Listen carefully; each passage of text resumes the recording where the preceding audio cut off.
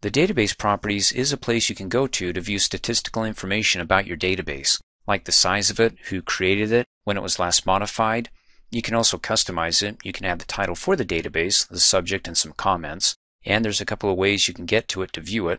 One way where you can view it and make changes to it is within the database itself. Like here, just come up and click on the File tab, go backstage, Info selected by default, so you can just come over here and it's right there. Go ahead and click on View and Edit Database Properties.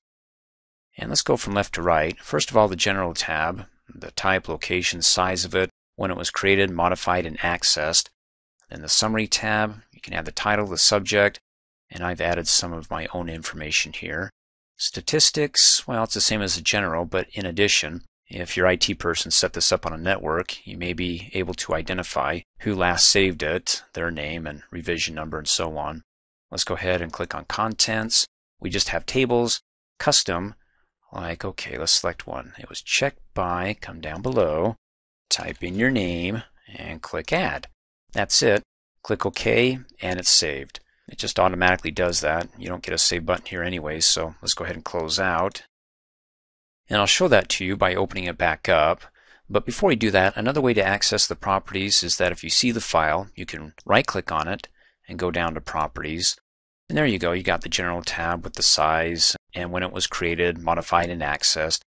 You have Security, which is a little bit more detailed than what I care to cover in this training video. And then the details, well, the attributes, shared with, the owner, and then we have previous versions here, which you can learn more about that. Let me go back to the details because down below you can remove properties and personal information. So all that information we typed in properties or that you saw me type in with the author, like if I don't want to be the author anymore because I'm going to go ahead and forward this database on to somebody else and let them have at it. I mean, I don't want my personal information to go with that, so somebody else can look at that and go, hey, who's the person behind this? I want to contact them because now they're in charge of it. They're the contact person. So you can go ahead and click on the link, opens it up, and it says you can remove the following properties from this file, and it lists them there. You can go ahead and say select all of them, and then click Okie dokie. But if you're not sure what it's going to be removing, you can say, okay, go ahead and create a copy with all possible properties removed. So that way you have the original, and then the copy of it that shows you what it removed. So let's go ahead and click Cancel in any case. Let's close out of here and double click to open it up.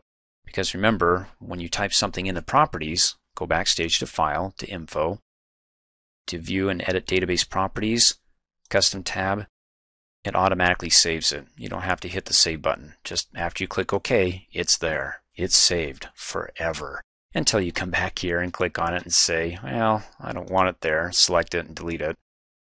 Thanks for watching. Hey, as a quick reminder, if you like my video, please give it a thumbs up. You can also click on me and subscribe to my channel to get notified of the latest videos. And for great specials on my products, please see the description below this video.